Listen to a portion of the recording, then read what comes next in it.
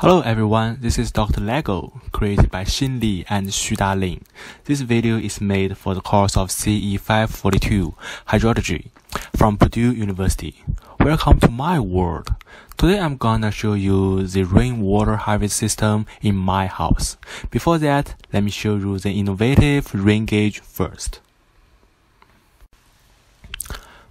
What you see now is a rain gauge, which was originally from Japan.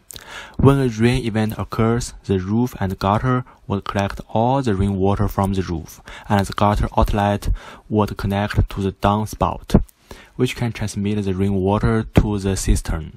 There's a huge amount of water that could be collected from the roof.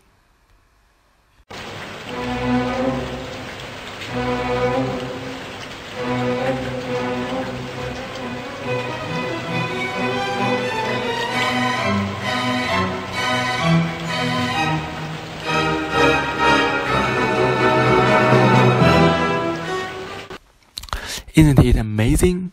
The whole statue stands on a floating block whose density is less than water.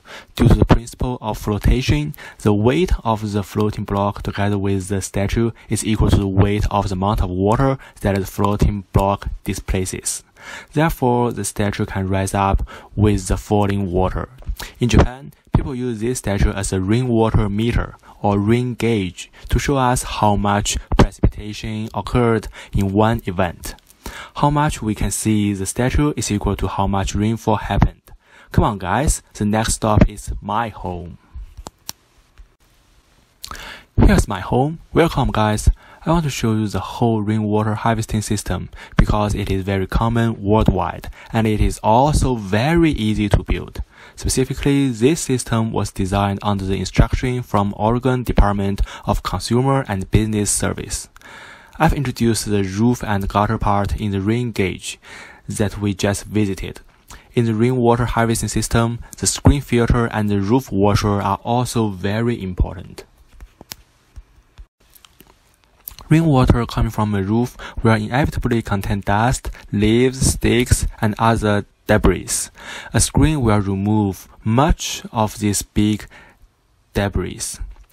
The first gallon per 100 feet of roof area should be discarded after each rain event to ensure only the cleanest water is harvested. The roof washer, also known as the first flush diverter, can help dispose the dusty initial water from the roof's surface. A simple first flush diverter will have a horizontal pipe that fills with the initial dust water when it starts to rain. As the water rises in the horizontal pipe, a plastic ball in the pipe rises and stops the flow to the diverter. When the rain stops, the water in the diverter pipe is slowly drained out through a small drain. The bottom should include a removable plug or cap for service. My rainwater storage tank uses a similar principle as the public rain gauge, but simplified. No more statue, just replaced by a floating intake. The drain is placed at the lower part of the tank, but above the bottom, so that the flow will not stir the sediment. The overflow is set at the top part, so when the tank is full, it can discharge the additional water to curb or let them infiltrate it into the soil.